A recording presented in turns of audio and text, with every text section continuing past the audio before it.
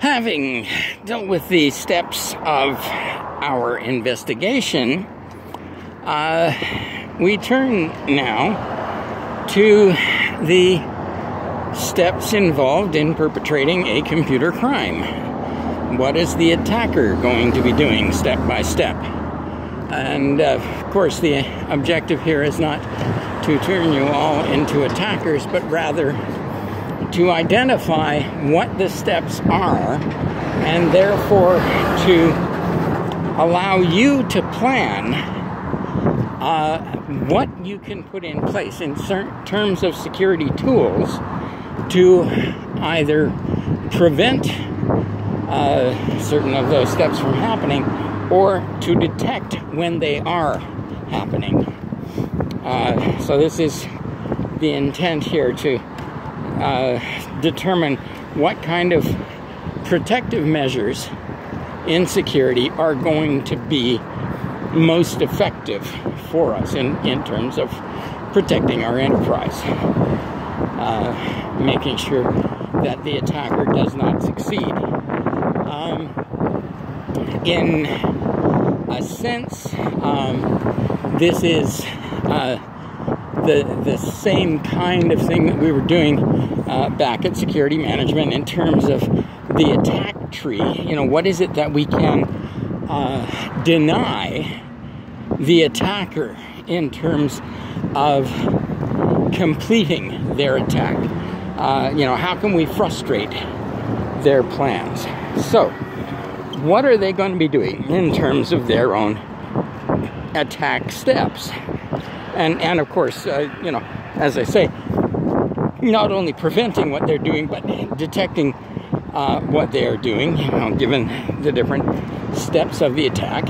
And therefore, you know, what can we learn about them in our investigation? What does it say about their identification, about their capabilities? In terms of, you know, what stage of the attack are they at? So, first of all, they're going to identify the target.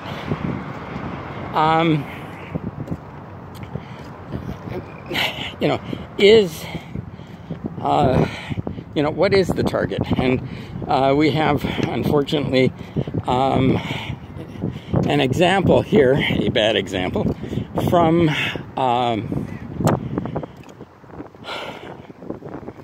what do we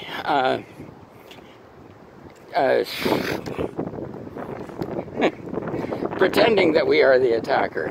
You know, somebody doing the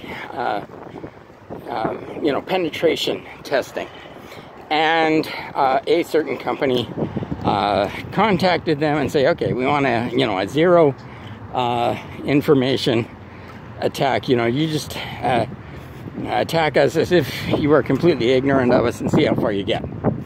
So the penetration testing people started to do that. They identified a domain name related to this company's name and business, and started in on doing what penetration they could. You know, they've identified the domain name. They're probing, trying to find individual systems. We're getting a bit ahead of ourselves here, that sort of thing. Unfortunately, the domain name they had identified was not, in fact, the company that had engaged them. So not only were they doing nothing for the company who gave them the contract, there was, in fact, this other company that got very upset that they were being probed by somebody. And when this all came to light, of course, it was rather embarrassing for quite a few of the parties involved. So, identification of the target and collecting information. And of course, you know, that's at this point, that's basically what they were doing, was collecting information. What kind of systems, what kind of networks, how extensive are the networks, operating systems on the platforms, identification of the platforms. this is getting into the next stage, analyzing the target to identify vulnerabilities. Okay, we identify the platforms. Do we know of any vulnerabilities for this particular hardware platform?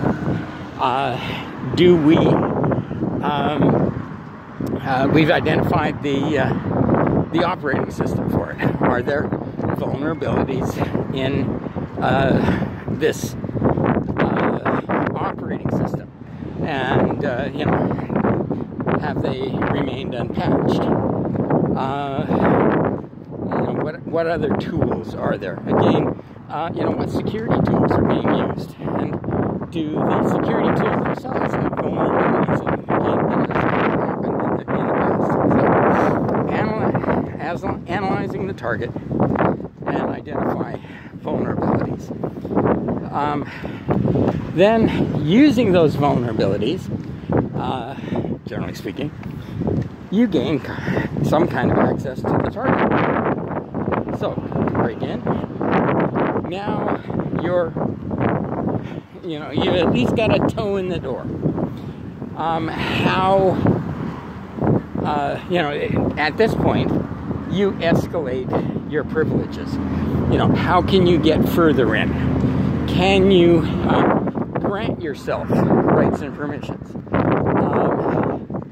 Can you, from the inside, identify other vulnerabilities that can escalate your privileges or allow you to create additional points of access and means of access for this?